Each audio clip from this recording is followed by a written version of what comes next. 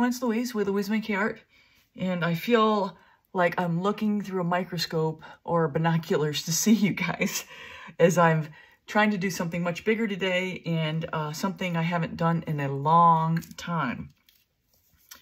So what I have here is a 12 by 24 canvas, and my idea is to do something akin to a deconstructed bloom, only with a ring pour, which is my nemesis. So I will have all the colors and all the formulas listed in the description below, but I call this my regular formula, my regular paints, because this is not bloom recipe. This is just regular paints with Floetrol and Liquitex pouring medium. So this is going to be my base coat. I'm going to pour my ring pours into this. I don't know if you can see the consistency. It's hard to see with the black. This is a little bit thinner than my colors. This black is Artist's Loft black with some Obsidian from DecoArt and also some Micaceous iron oxide from Golden to kind of bling it up a little bit. This is carbon black. This is my satin enamel neutral beige with a little bit of the satin enamel white in it. And here is the consistency. So it's a little thicker than normal. Well, here is iridescent silver with some Golden's iridescent silver with DecoArt silver. This is my usual gold combination with iridescent gold by Golden and DecoArt 24 karat. This beautiful color is Golden's quinacridone nickel gold and TLP Zeus. And this is Bordeaux red by Arteza. So I'm going to try to lay down 3 ring pours. If anything, I'm going to get practice doing ring pours. This is just a basic little canvas. It's just a practice canvas. Hopefully something nice will turn out of it. And yeah, let me get started. I almost don't have enough room here. I'm so used to doing smaller pieces that this is a whole new thing for me. So I think this is going to be the order in which I'm going to lay the colors down.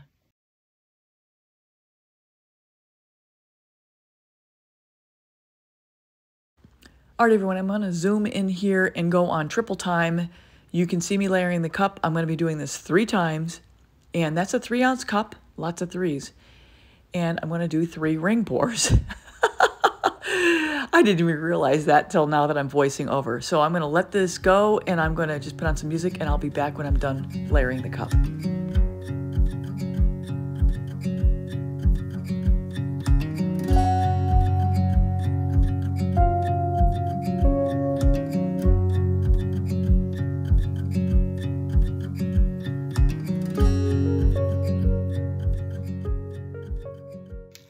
I sure hope I have enough paint to get through 3.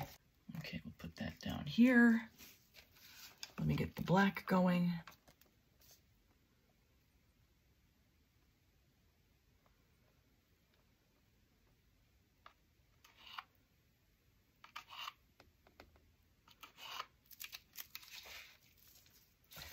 Give it a little tilt.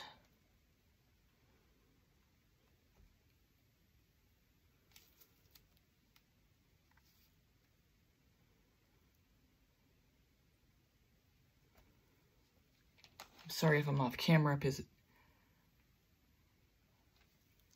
I'm not best at setting up this way. Okay, let's go.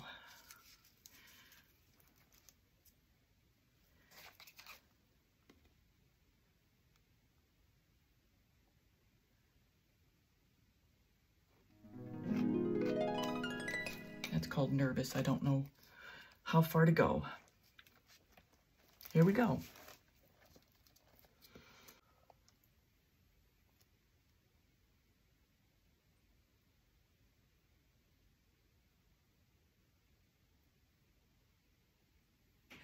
So as I'm watching this back, I can just see the nervousness and the trepidation in my pour. And what happened was I just naturally went into a ring pour. I don't know why, but I'm trying to figure this out. So just give me some time in the next few videos as I do these more and more. Hopefully I'll get the technique down. But yeah, I go into a ring pour and then I go into the up and down little, I don't know what you call that, what I'm doing right there. And I just want to do a straight pour, but with practice will come improvement. So when I get into the next couple of pours, I'm going to go on fast speed because this is torturous to put you through 3 of these like this. But I'm watching this and really enjoying it, and I'm learning myself, watching myself back. And if you don't video yourselves, you probably should because it really is insightful. Here comes the tricky part.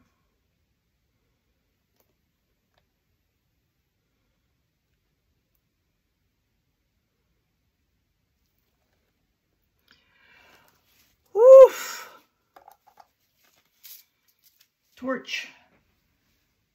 I started out doing a ring pour.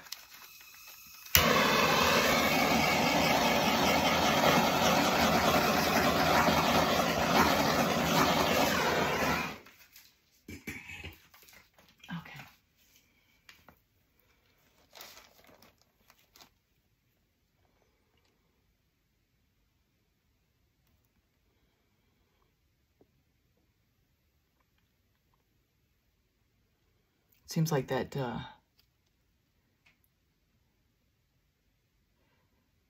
satin enamel's kind of taken over here.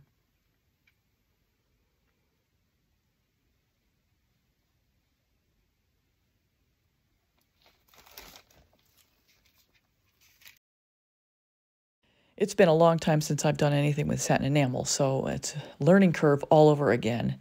So here I'm just adding more flow paint because clearly I don't have enough flow paint to get this ring to spread around before I get into the second ring.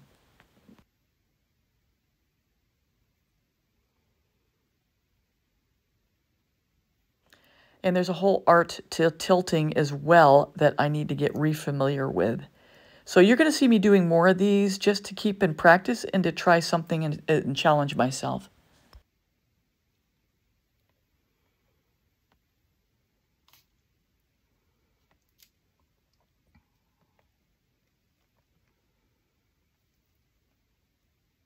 So the idea right here is to just stretch out this first one and get it sufficiently spread before I start to tackle second and third one.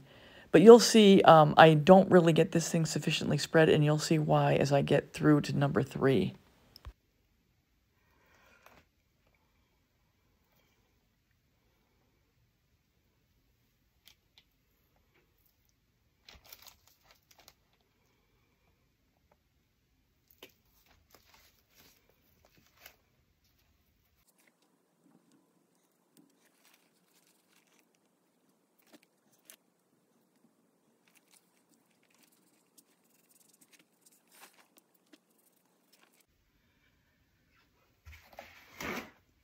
All right.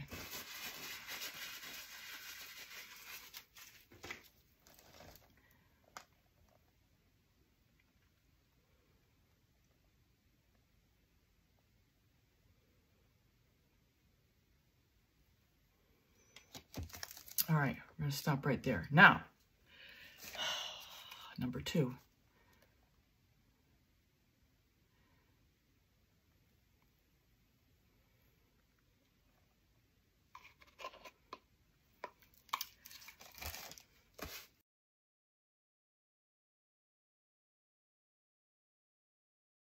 So everyone, I'm on 3.5 times the speed here, layering the cup the same way as I layered it the last time, with 3 layers, and they're very small layers, and that might be something I need to take forward to the next time I try this, is to get a little bit thicker layers. So I'll be quiet and let music play for the next second or 2.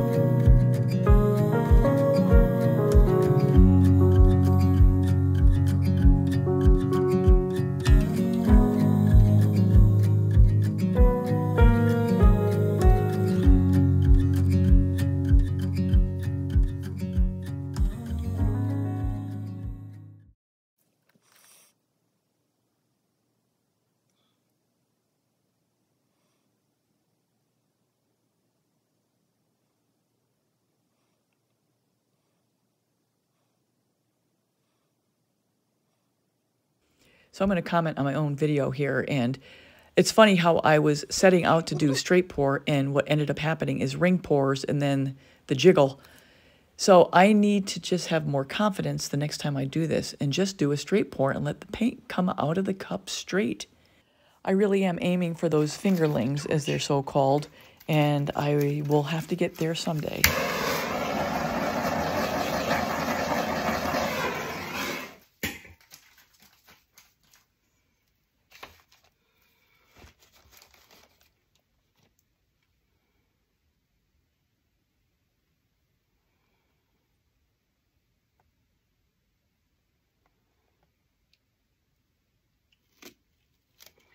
My idea about using flow extender is not going to work.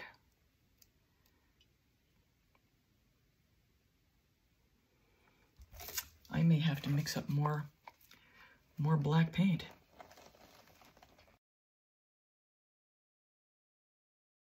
So big jump here, I'm just skipping past laying down the rest of that black base. And now I'm going to go back to tilt. Yeah, when I first started painting, I really gravitated toward the pearl pour, where I did a lot of tilting. I hardly used the spinner at all. But I tell you, it's been a year really since I've done much tilting at all, and you get out of practice. You kind of get jerky. You're not sure how far to go. You're not sure how to get it to spread in all the directions you're trying to get it to. So I'm a little herky-jerky, but I am on fast speed here just to save some time. But if you'd like to bear with me as I start to relearn this technique, and I will share what I learn as I go. So while I have a second here, I want to give a big shout out to Kathleen with Cause Creations for the inspiration in getting back into this technique. I saw her a couple weekends ago, and she inspired me to go back and try this some more. So in the interest of time, I'm going to continue on fast speed as I get ready to layer the cup, and I will be back in a minute.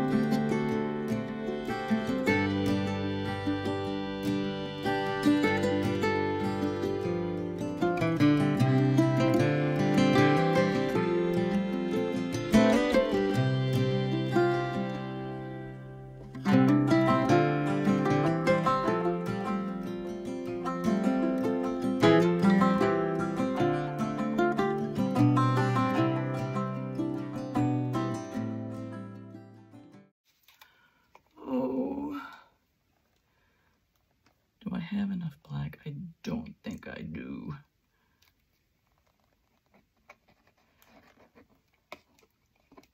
I don't want to mess this up, because I got something good going.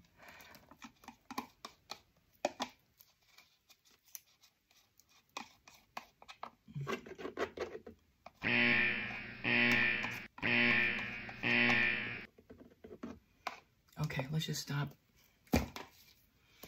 Torch it.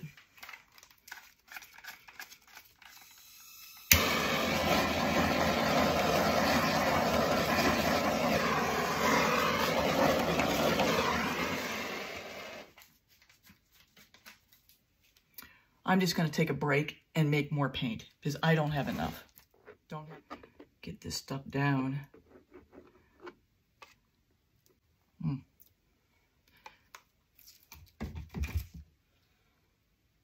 Looks a little lighter than the other. Oh, let me put some more of the black in. Yeah, it's definitely different. I gotta mix it And this is the trouble with putting extra color in.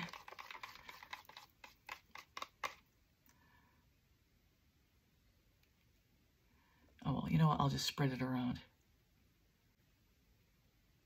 Wait a minute. I didn't put any Floetrol in. Oh my God, I didn't put any Floetrol in. That's the trouble.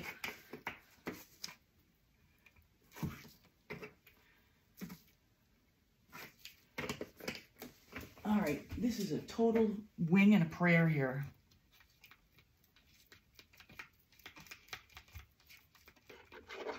I gotta get this thing tilting.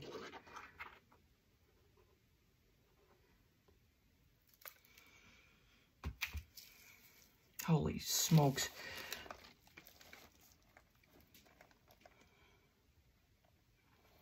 Don't go too fast. Slow down. It's okay.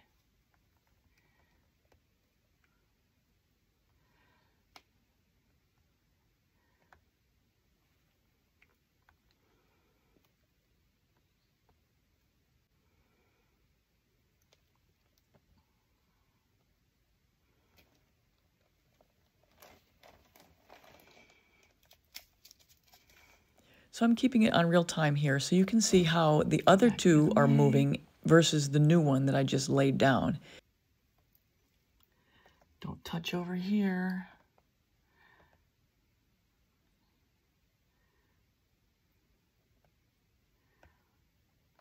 Time has not been my friend on this, and ultimately it really does hurt me on the first one that I cannot get it to move anymore because it's just been too long since I tried to stretch it out.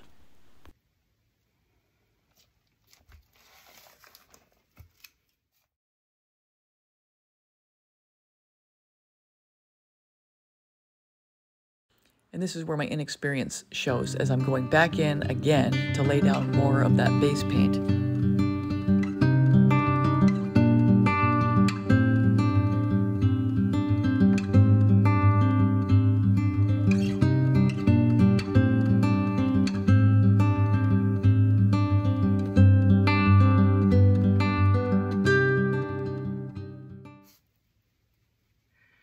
Okay.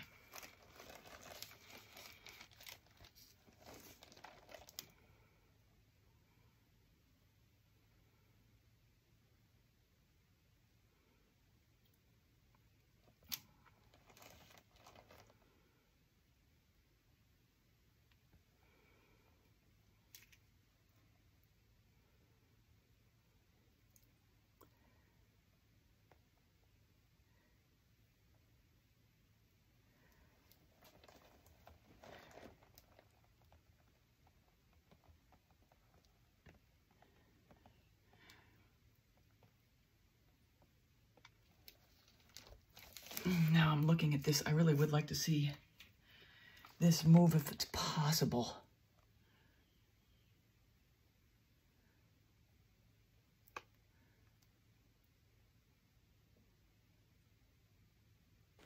So what I'm doing here is adding a little more of the base paint to see if I can get this first ring pour to flow with a little bit of lubrication on the edges of it.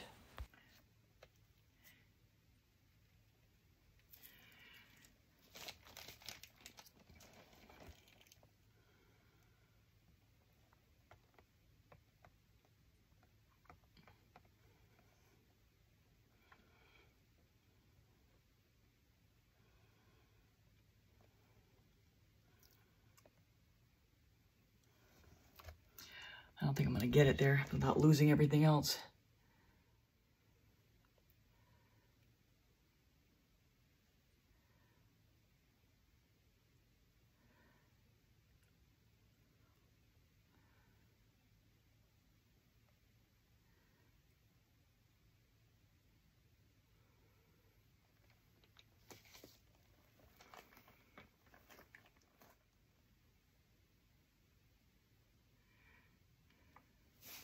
So here I'm just adding a little negative space to the two corners just because I felt like it needed it.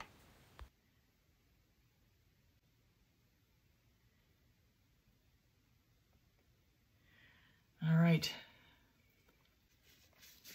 Well, it's certainly interesting. give it another torch.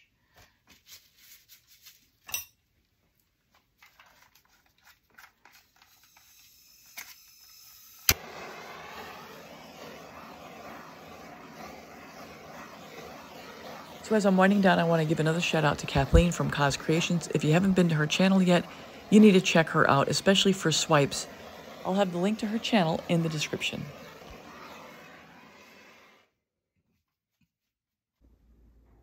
So everyone, that's a wrap. I hope you enjoyed the video. This piece finally dried and varnished. I varnished this with gloss varnish, and I put 3 coats of varnish on.